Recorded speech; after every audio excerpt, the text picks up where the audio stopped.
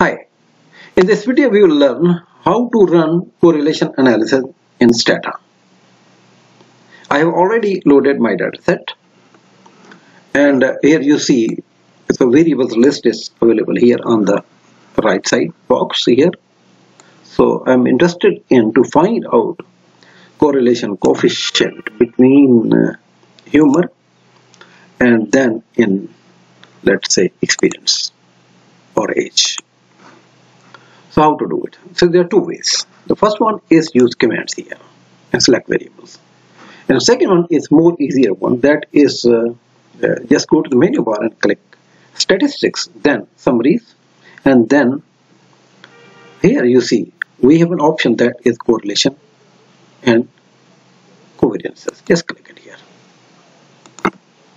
And let me now click this one. So here you see all variables are listed here.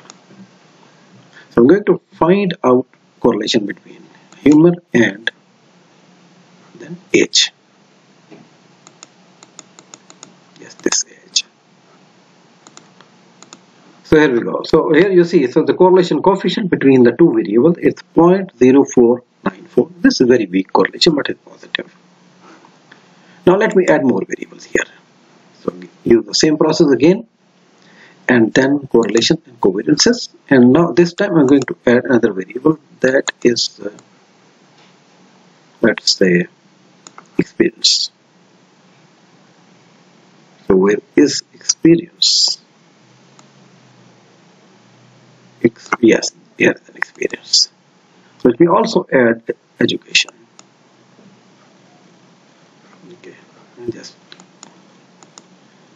it, and here we go. So this is a table that shows correlation coefficients among all the selected variables. So this is the only case education and age, so correlation coefficient is little higher on other sides. In all other cases, correlation coefficient is very weak.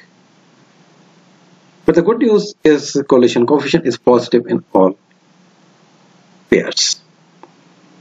Now let me run correlation analysis among items of a construct.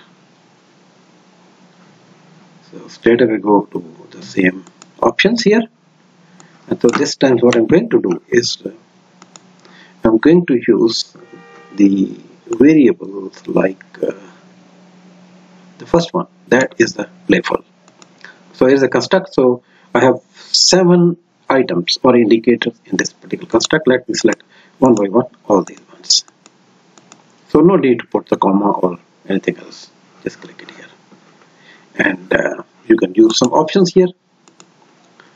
And so option will give you like display mean, standard deviations, minimum, maximum, blah blah blah. And let me click it. Submit it. Here we go. So you see the first table shows mean values, standard deviations, minimum and maximum, where the second value shows correlation analysis. So these are the correlation coefficients. So you see here indicator 1 is strongly correlated with the variable 2 or indicator 2, and then with indicator 3. In other cases slightly weaker one, but it's not much weaker one with this. And in case of second variable is strongly correlated with the variable 3 and also variable 6, and on and on. So this is how we can carry out correlation analysis by using Stata. Thanks for watching.